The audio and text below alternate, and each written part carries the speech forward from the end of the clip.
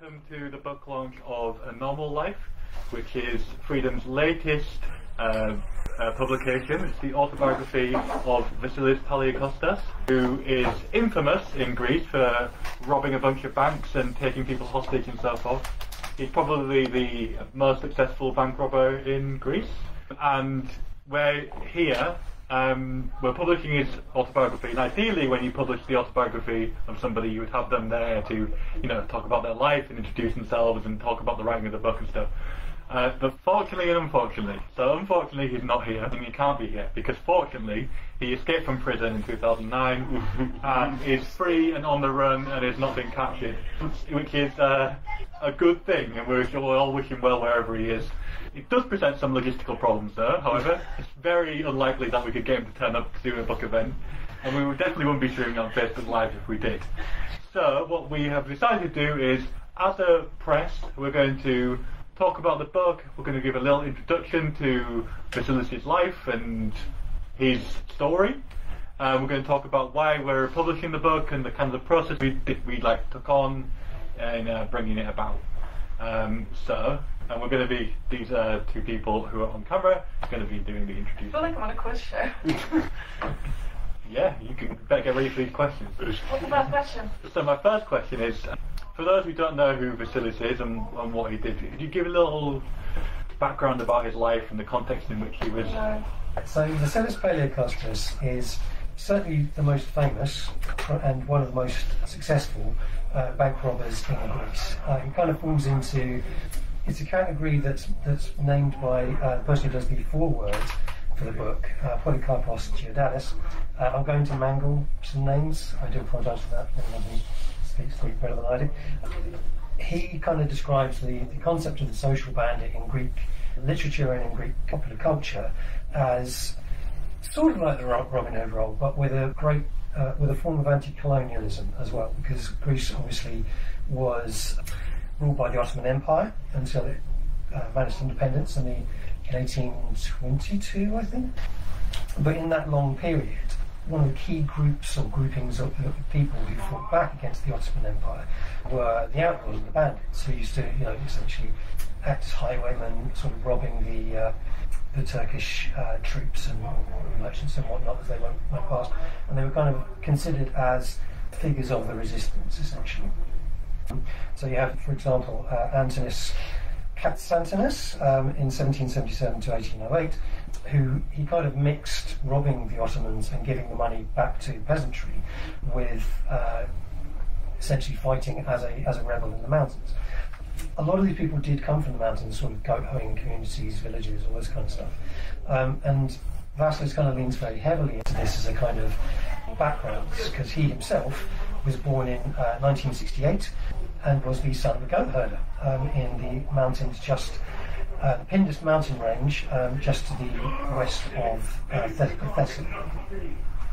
He grew up in a very, very poor family with, I think, 5 siblings, and one of those siblings was Nikos, who was his big brother, older than him by 7 years, I think. They basically got into robbing as they both got into kind of young adult. The kind of the form of the crime they did was initially very kind of just robbing radios out of cars, that kind of stuff, until Nikos was jailed. And in fact, the first story in the book is of Vassilis, then very early 20s, breaking his brother out of prison via the quite low-tech method of throwing a weighted rope over the wall. It's kind of like something out of a Warner Brothers cartoon. And his brother just like nipping over the wall again. His brother was recaught, and then he, with another man, Kostas, the artist Samaras. They all have amazing nicknames, incidentally. Vassilis is known by 3 separate nicknames, which is the Uncatchable, the Greek Robin Hood, and Saint Basil. And Saint Basil in Orthodox Greek religion is essentially Santa, near enough.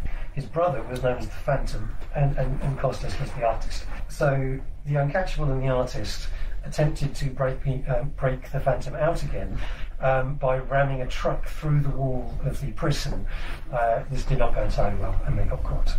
But basically, this started a long series of robberies, which Kostas kind of acted as a trainer for Vassilis. But Vassilis kind of had a much more left-wing sort of libertarian bent. Not sort of full-on anarchist. He was a big fan, for example, of the 17 November movement, which is a Marxist-Leninist sort of revolutionary outfit at the time. But he was sort of very much into kind of anarchist politics as well, and legalism and all this kind of stuff. They quickly ramped up their activities, and the first really big event was the Kalabaka hunt, which was, still is, in fact, the biggest bank robbery in Greek history, which they did 500 yards away from the local cop shop, which, as you might imagine, both the scale and the humiliation did not endear him to the police at the time. And he swiftly became one of the possibly the most wanted man in Greece. This was only worsened when he started pioneering, again he and his brother, started pioneering the art of ransoming CEOs. And there's a wonderful section of his book in which he kind of goes through the process in which he started selecting who he wanted to ransom. And he started going through people and saying, well, he's not quite enough of a bastard, or, oh, well, he's a bit of a, he's nice-ish to his workers. And then eventually alights on this guy called Alexander Haitoglu. And Haitoglu is he's a supporter of one of the very far-right organisation, which was to do with kind of Macedonian border stuff. And that kidnap is essentially what turns Vassilis into a full-on household name in Greece. The fallout from that saw him then spend years on the run until he was eventually caught due to a car crash. He then goes through 2 stints in prison. First time he escapes by helicopter from Korydallos prison, and the second time he escapes by helicopter from Korydallos prison. You might think that the prison guards would be a bit more wary at the same time, but as it turns out, no. Does that prison still function? Oh yeah, it's the biggest prison in Greece. Had anyone else tried to escape by helicopter? So there have been other prison helicopter escapes since, most notably from a French prison, which was essentially a carbon copy one. But he's, as far as I know, the only person to have escaped from prison twice by helicopter. And he has essentially been on the run ever since. Obviously, the second of these helicopter escapes not only made him a household name in Greece, it made him very famous across Europe. It led directly, it is thought, to the Greek state attempting to fit him up, essentially, by blaming. So there was Greece is a frequent target of bombs. I mean, in the process of doing research for a pamphlet, which is we're working on alongside the book, which we can talk about then later. I was kind of reading up about the 2008-2009 period. There's bombings happening like every month because there's a very large illegalist and kind of whatever you want to call it. Insurrection. Thank you. Mindset. One of these bombs was a postal bomb, just a package, which was sent to a Greek minister. It didn't get to the Greek minister and instead blew up whilst the postal worker had it, blowing both his hands off. And the Greek state tried to pin the blame on Vassilis by saying, well, we found a piece of bomb casing. This is largely considered hokum in as much as it doesn't fit any of Vassilis's MO. He very proudly writes in the book that he has never taken a life in the course of a 20-year career of robbing banks and ransoming people. He also doesn't really have any background in sending bombs or bombing things in particular. And obviously the final one being that if you explode a bomb, it's quite rare that you find very much of the bomb left over. With a fully formed fingerprint. With a fully formed fingerprint on it. So broadly it's considered that this is essentially the Greek state finding a reason to go after him full tilt. And they really have, in as much as they put a €1 million bounty on him, which was at the time the largest bounty in Europe. He was sort of top of the Interpol lists. And nevertheless, he's never been caught, so he's still on the run. There's those rumours that after his escape of him robbing more banks and then disappearing. But yeah, he's still a free man and wrote this autobiography from whichever place he's gone to these days. So that is a potted history, a brief run through of the life of Vassilis. I think what's significant about the book is that a lot of these stories are known by Greek people and by people outside who have an interest in, renegades and the like, and that it's his account of it. And I think that's what brings it so much of its charm, is that you can read these stories on any Wikipedia page, but to hear his he has a very particular way of talking about himself and the people he meets, and it is almost whimsical at times, his complete comfort in his way of life, which is so external to the way in which the rest of us live, and yet it's absolutely his norm. And I think the thing that is special about the book is just hearing it in his own words. These things are just you would never expect to read a book where you get sick of car chases, but there are so many car chases, and to him it really is like an average Thursday is a car chase. And these are stories that you're like, oh, that's funny, but this actually was his life. And I don't know, I think that's really mental. Okay, so this is a bit of the context of the book. I just wanted to ask you, it's not really, the book isn't really fitting in with Freedom's kind of back catalogue. Freedom's done a lot of anarchist theories and historical anarchist texts and history books. And it hasn't really gone into the rip-roaring, thrill-seeking, car chases kind of thing. And also, you pointed out in the context, Vassilis isn't an anarchist, at least not a declared one. So I wondered, what was the thinking about? Why did you think it was important to bring this new edition to a new English translation to this audience and bring it to the UK in a much more kind of formal way than what it's been done before? I mean, I wouldn't say it was outside of Freedom's remit to write histories of famous men.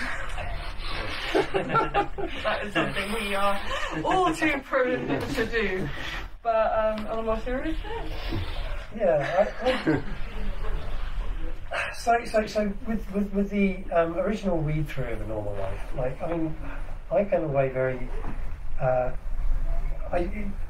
mixed views on the man himself. In as much as I think that he, a friend of mine who helped with a section of some of the copy edits in the book, sort of talks about him in saying that if you've met a Greek anarchist in his sort of 40s or 50s, then the tone that Vassilis uses is very familiar. There's a certain, as you say, there's a certain way in which he writes and kind of thinks in this kind of semi-romantic way about things and all this kind of stuff. But there's something comes through on the book which I think it does fit very strongly into our general mode of operation, I suppose. So, it's not just someone who robs banks. He's very famous. The reason he's called the Greek Robin Hood and St. Basil and this kind of stuff is that famously he would do stuff like he would rob a bank. They'd be pelting away in the getaway vehicle, and he'd stop to give a homeless guy just a wodge of drachma halfway through the escape. Right? There's also there's very sort of his description of the Greek justice system as well is in and of itself, I think, worth publishing the book. There's a lot of there are prison diaries and people who write about kind of justice systems and all this kind of stuff, but there's nothing quite so visceral as someone who is completely unrepentant, still on the run, so he's got absolutely nothing to hide in terms of, he doesn't care about, if he gets caught, he's down for 150 years. If he's there's... Let's hope he ends up in Coriolanus again.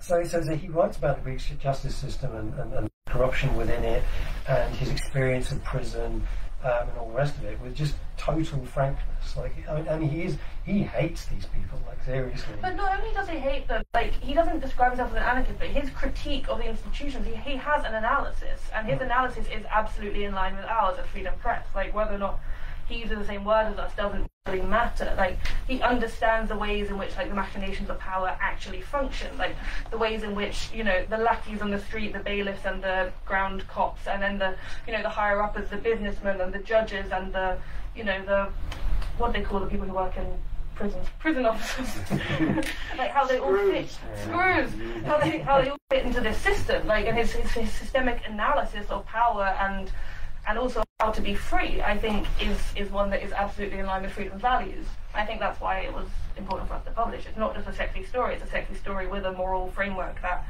does align with our own. Yeah, it's as with any book, there's a lot of stuff which I sort of read about in the book that sort of says which I don't necessarily agree with, like some of his viewpoints and things that I don't personally agree with at all. But the book itself is describing a form of total refusal to follow the status quo, the guidelines, the rules which have been kind of put forward by people in power to stay in power, which I have a great deal of sympathy with. I was thinking about this the other day when I was thinking about, like, whether or not I like him.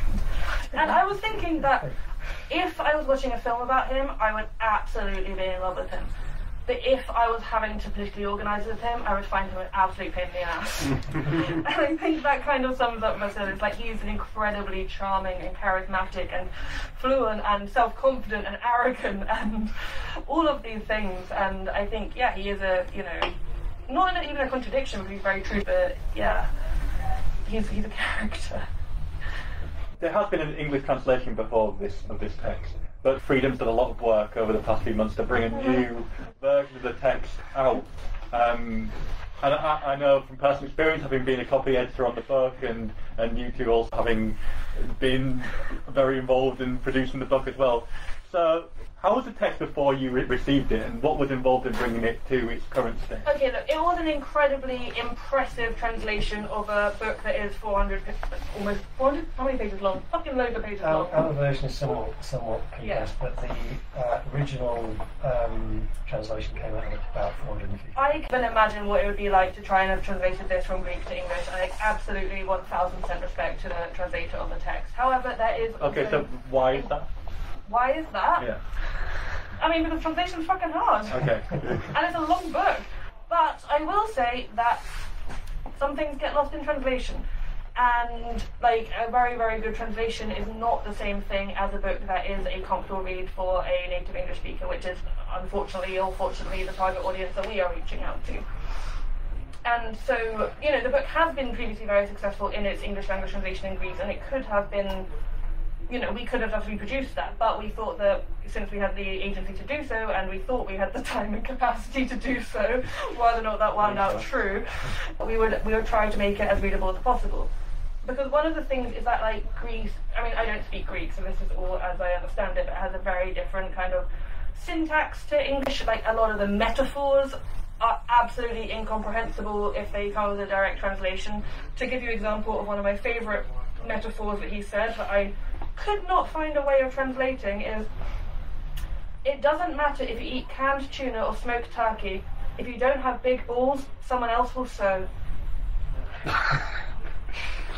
And so sometimes we had to work with things that were, I'm sure, accurately translated directly, but metaphor and simile, of which Vassilis uses a whole bunch, were just incredibly difficult. And so, yeah, we all worked. I think this is the project in which every member of the Freedom Press publishing team has been the most involved. Like, everyone within it, we outsourced help to our comrades who generously would copy edit paragraphs. There's also just differences in kind of grammatical styles. Like, Vassilis, or his translator, uses a lot of ellipses and exclamation marks, whereas, you know, we are more staid and English. And so we use more full stops and curt ends for sentences.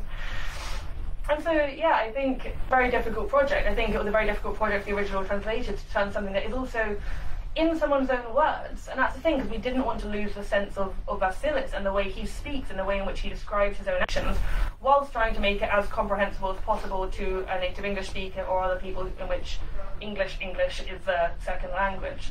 There's also, obviously, one of the things which you get when you do any biography in one culture or another, there's all kinds of historical references, philosophical references, political references, which, you know, absolutely obvious to a Greek, but to an English person, not at all.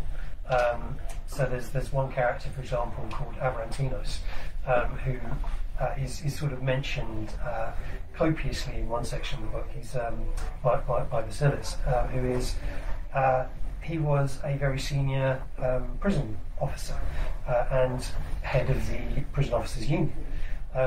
And Vassilis goes into quite some depth about this guy, you know, being like just a real piece of shit, basically.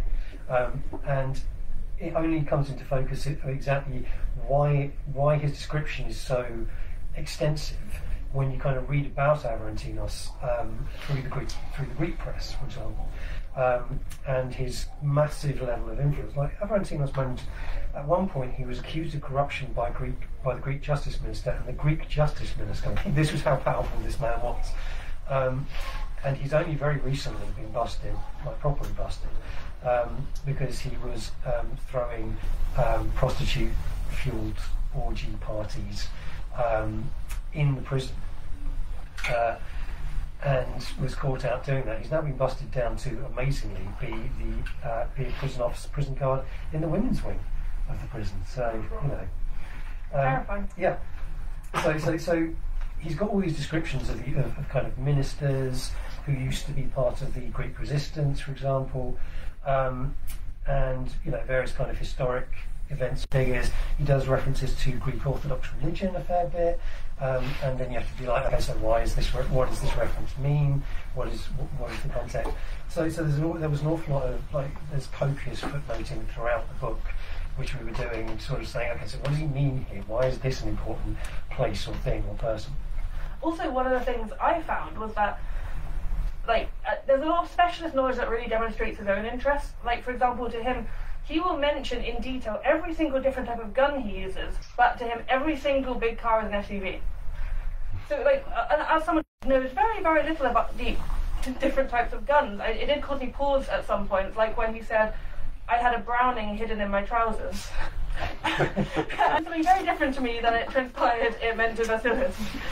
And so there were lost in translation moments, even in terms of just his expertise and his interest compared to mine. I know nothing about cars and I know very little about guns.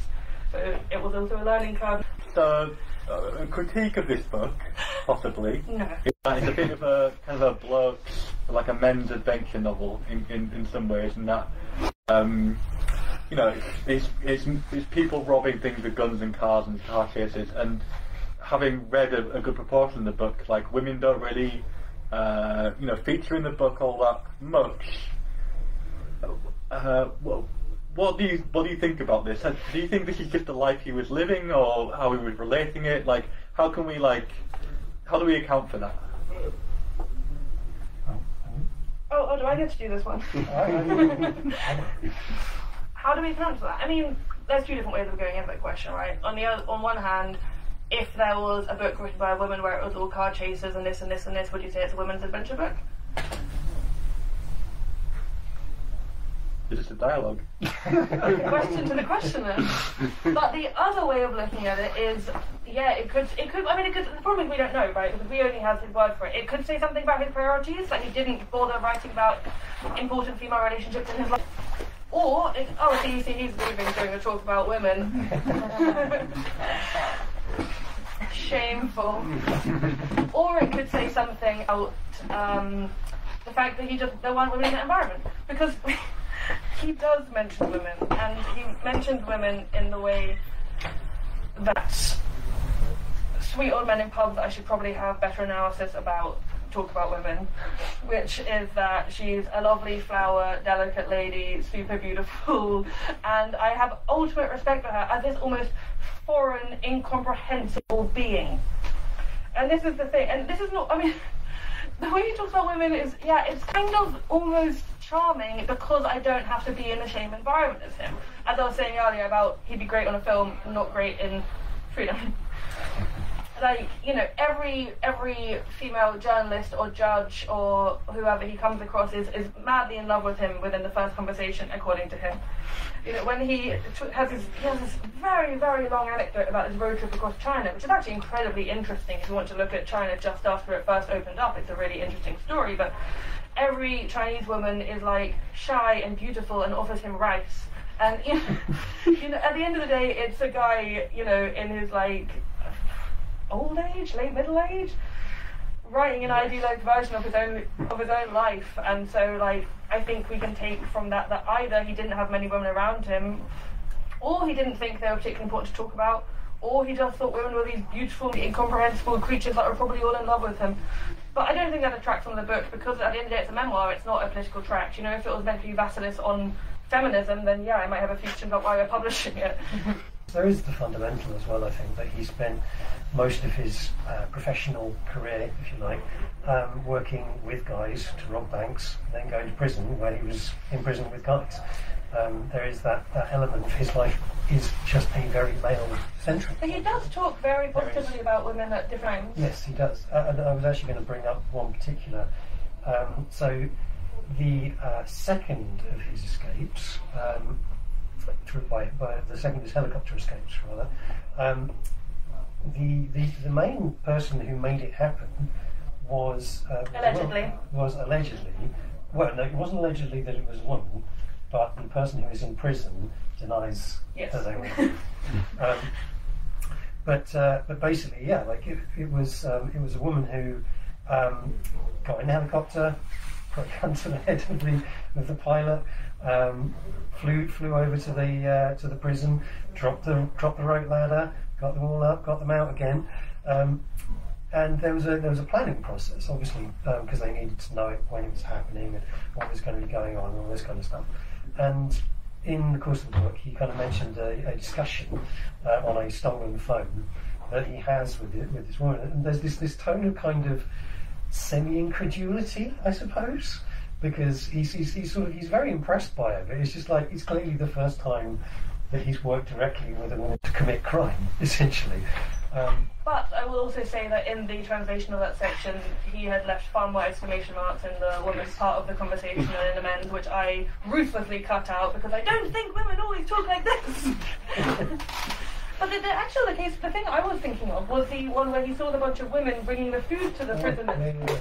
And they had just decided autonomously that they were all going to bring them really lovely, delicious meals. And they were having this conversation with the prison officers who were quite bemused that all these women were like, no, we bring them nice food every day. And so, you know, like, he's always very respectful towards women, but it's always more awe at, whoa, look at this incredible thing that's happening that I don't understand, than it is, women are my comrades who I work with, and that's kind of normal.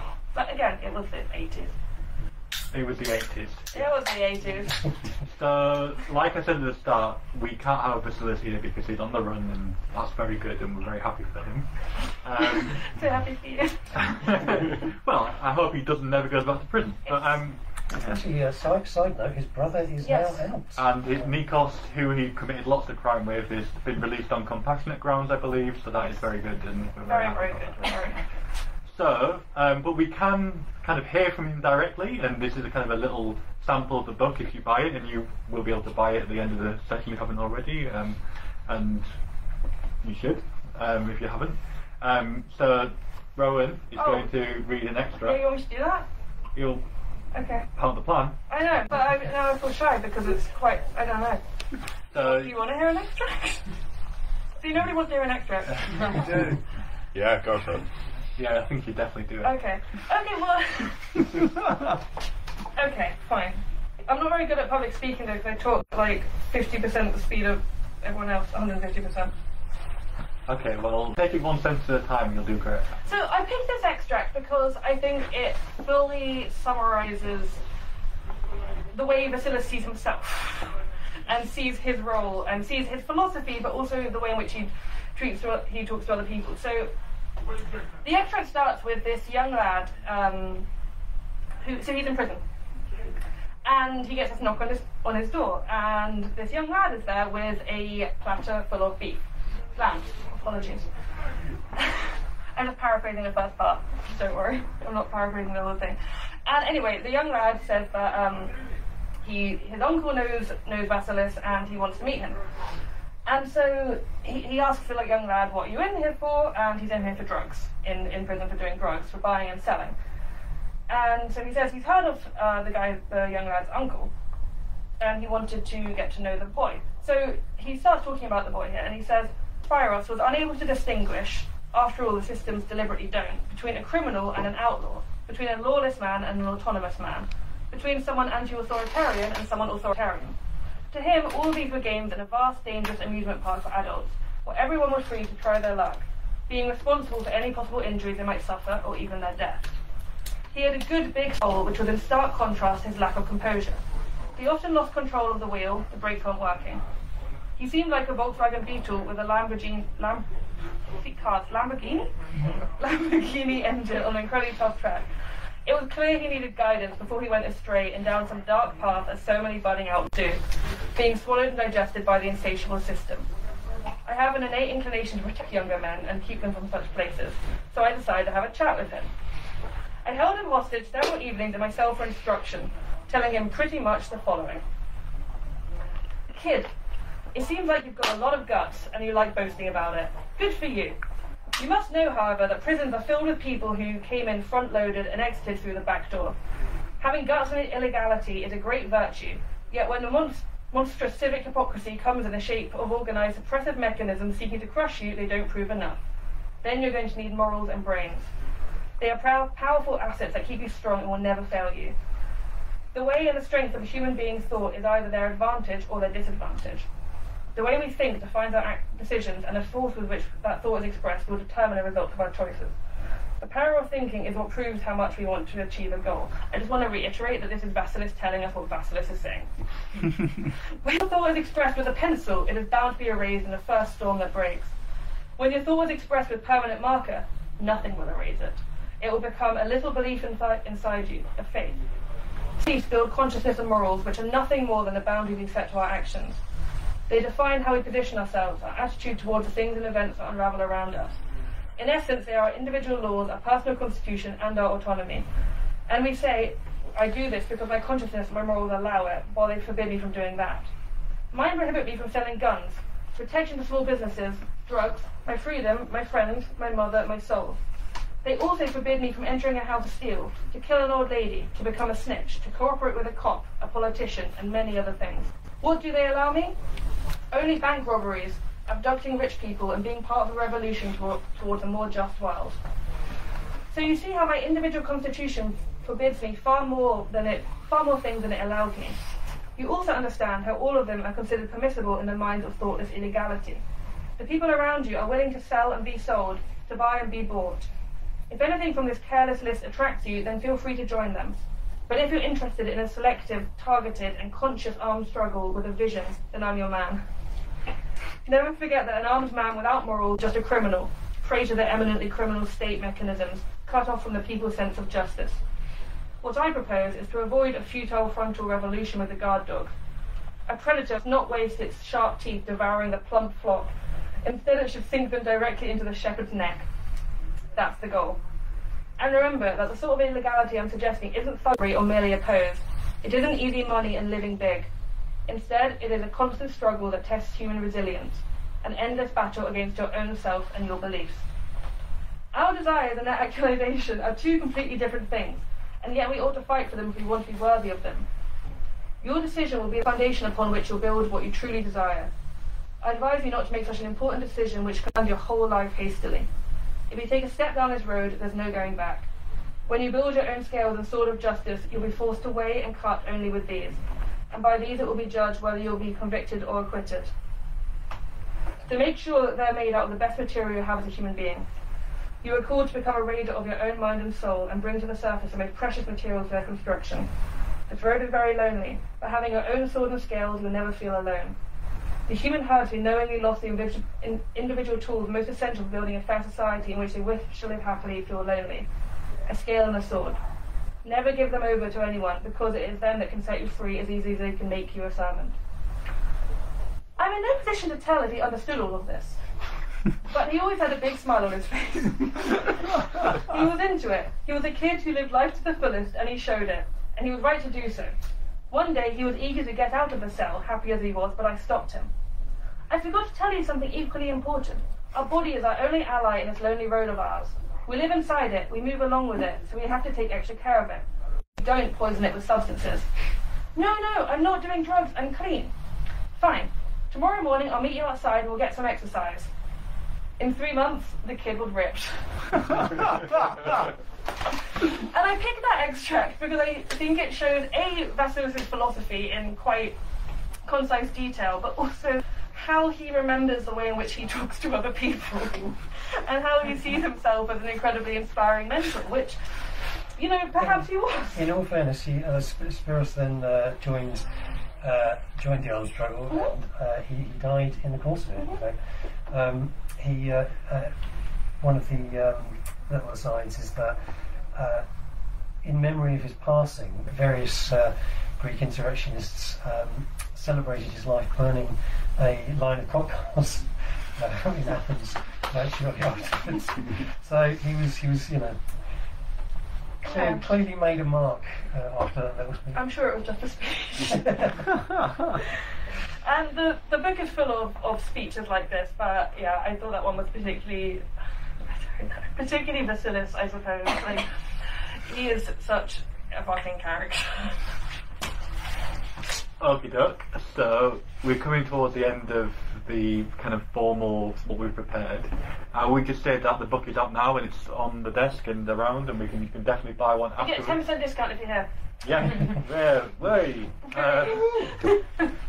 we were also, there's a few things that are being brought out along with the book.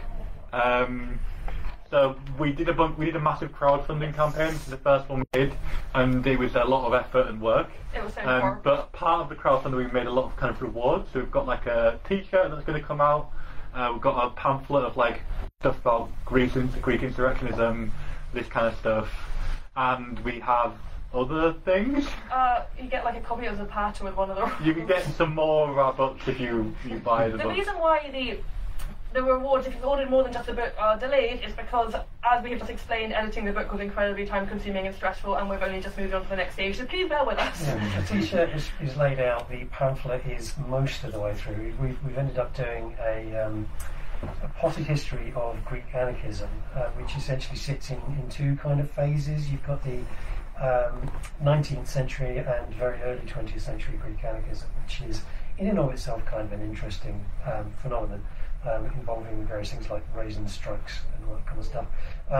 But the Greek anarchism proper, or modern Greek anarchism, doesn't start until it kind of starts kicking off shortly after after May '68, and it's sort of heavily influenced by the Situationists, Operaismo, the Red Army faction, the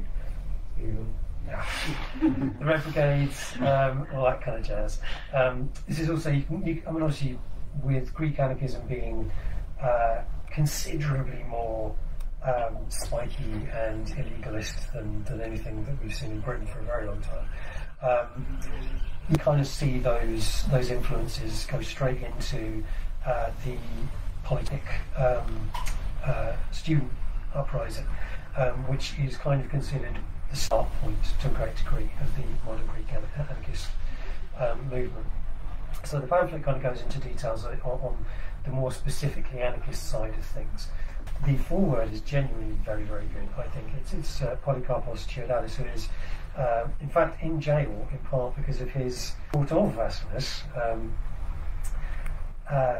because he was done for essentially aiding and abetting a wanted criminal. But he wrote it from prison. It was smuggled out for the sake of the book. And he does an excellent job of kind of talking about the factors which have led anarchist illegalism and outlawry in Britain to become so popular. And something which is not only fetishised to a degree, but much more broadly accepted. You know, like one of the reasons that Vassilis was able to, before his second arrest, stay at large for so long, despite huge bounties on his head, in a very poor country like Greece. Greece in this period is going through immense upheavals. It goes from actually somewhere on note. Sort of inflation goes from, where have I put it? I've lost my note. It's okay, Greek inflation is not interesting. Sorry? 2010. Yeah. So you said what? Yeah. That's right. Okay. Oh shit. Oh, sorry, this is what we are doing. But inflation in Greece through the 80s and 90s in particular is absolutely horrifying. It goes from sort of 45 drachmas at the start of the 80s to $1 to something like 380 drachmas by the time it switches over to become the euro. And this kind of showcases, like a major decline in living standards and security for the Greek people. And you also have the imposition of, partway through this situation, of neoliberalism and kind of austerity being used as a weapon, primarily driven by the EU and Germany, to kind of,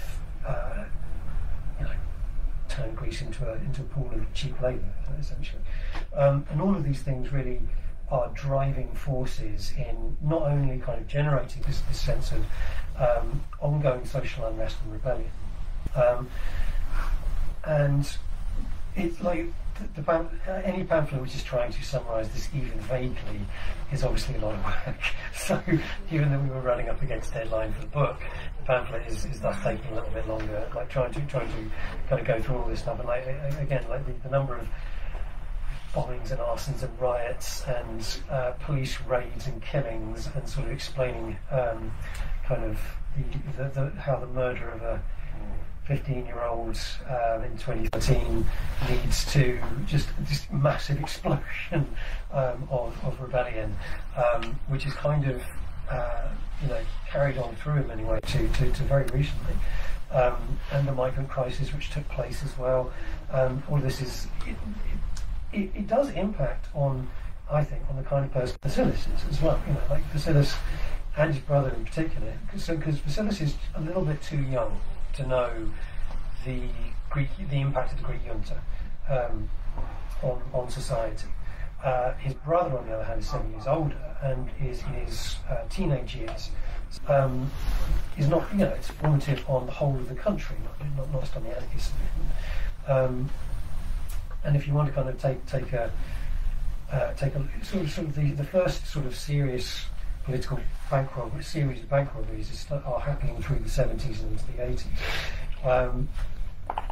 And all of this is kind of tied up with the economic situation, and to kind of this very wobbly Hellenic republic that's being established at the time. So, okay. Thank you. So basically, we're doing a lot of research. we have the rewards, which are the crowdfunder, but we have more T-shirts and we have more pamphlets, which will be able to be purchased, and it will help support freedom and support the book as well. Yes, please. And before I open up to any contributions that people have, if you want to make a contribution, you're always cost welcome to.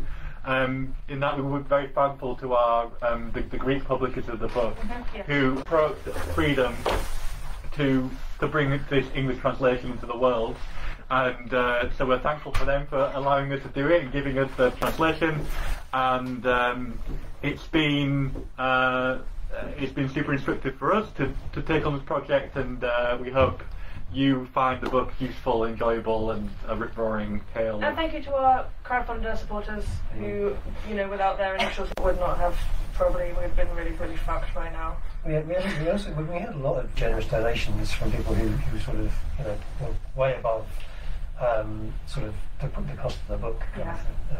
Thank you all. Cool. So, if anyone has any contributions, you'll be welcome to make them. Any questions, any comments, anything that we got drastically wrong? No, it's just because you mentioned in the beginning that Palaiokostas was a fan of 17N. Because of Dimitris Koufodina's food strike last year, there's this thing with the two big figures in Greek anarchy, and we can talk about Vassilis Palaiokostas and Dimitris Koufodinas being two main figures, as not because they were anarchists, because they weren't really anarchists, but because they made it through. They had a vision, and they didn't stay discussing for it over and over again, which is kind of a plague in Greek anarchist community. Yeah. But they actually did it. And because a lot of people have, from my experience, have felt a little bit let down by Dimitris Kofodinas and the way that the strike ended, and how some leftist communities and ambassadors talked him through it to end it, while Greece was burning at the time, and there was something feeling like a really big revolt that would happen. I'm not really saying that it would be okay if he died, because that's not what I'm talking about, but there is a bit of feeling that one of the main figures, which was Dimitris Kofodinas, has let us down in a way. But Palaiokostas has told the story and has made it through in a way that, yeah, he would be the guy, the 50-year-old guy who would sit there and had a story to tell again and again and again. But he has been, I mean, he stayed through, and that's the thing with the Greek translation, the Greek book as well, that you read it and you feel that he's a kind of a punk in a way. we use this thing in Greek where we call someone a punk if they remain true to themselves from the beginning till the end. I don't know if in the UK you can actually say that, but there are punks who would like to have that's not what punk means. I mean, yeah, authentic. And that's the thing with Palaiokostas, that even though he's not an anarchist per se, he remains true to himself and to what he believed from the beginning till now, till the publishing of the book. Yeah, I mean, it does. Yeah, I would agree. Like in the English version, it does come across that kind of incredible level of bloody-mindedness. There's definitely a sense of him being poetic and minded writer, and I imagine he's very fluently does it. Simple and philosophical in a way. That's the thing that he doesn't really. Yeah, it's what you said with the ellipsis. But the meaning is conveyed in a way that he has been through it. That's why he cuts the sentences. That's the big. This is what was really so hard though, because a lot of it seems jarring, but then you want to keep the way he's speaking. Like, yeah, I'm sure in the original Greek it makes like what. Yeah. Anything else? I had a question, because you said that you have this edition is smaller. Well, it's not smaller, so we have a cut. Just because there's really thin margins. Oh, okay.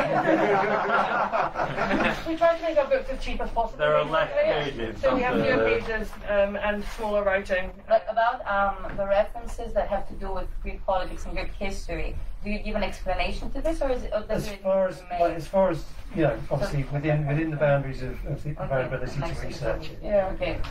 But I mean, as much as we can do by like Wikipedia. Obviously, Palaiokostas is like he's writing in Greek for a Greek audience, at least initially. So he's just making these references to people who would be incredibly well known, but to English people and not at all well known. So you'd have to explain it there for them to get one. Yeah, I mean, like sort of like senior members of N17 and like. Particularly, there's a whole set of ministers who were in power at the time that he was doing his thing, who had direct connections, PASOK ministers in particular, to armed struggle. Who he's incredibly like harsh on. Well, not harsh on. I mean, he just considers them fakes and fakeries. Fair enough. They are ministers. But it's like it's difficult to get a sense of why he's so angry at them without doing the full research. And like, so what did they do? Like, there's one minister whose name I don't remember, who is famous for swimming from Corfu prison to freedom. Yeah. All the way down the Thames. Europe. Yeah. And Vassilis is like, well, I've been in that prison, and I will say to you, I don't believe that he did that. That's a long swim. But like, if I can't do it, no one can. But yeah, like that kind of. He references this guy swimming, and I'm like, what do you mean? I have to look up. Okay, I'll say this is what he's talking about. Well, it was really interesting. I mean, it's one of the really interesting things about doing the book was actually like. I learned so much about Greece just by kind of just going through bits and pieces. And Cool. Well, if there's no more contributions, Any other questions, comments, critiques? You're perfectly entitled to critique. Then we're gonna end the stream first of all, and we'll end the event too. Like I said, if you want to buy the book, it's over there. Thank you. But thank you all so much for coming. This was like it was going to be purposely a small event because of the COVID situation. We didn't want to pack it out too much. But also that kind of ran the risk of no one turning up if we sell 50. We've got 11 people, we have maximum 12, so Yeah, so well done. in the end, it worked out fine, and we're very grateful that you're all here and you came down on a Thursday night to say hi. So thank you very much. Thank you for everyone very much.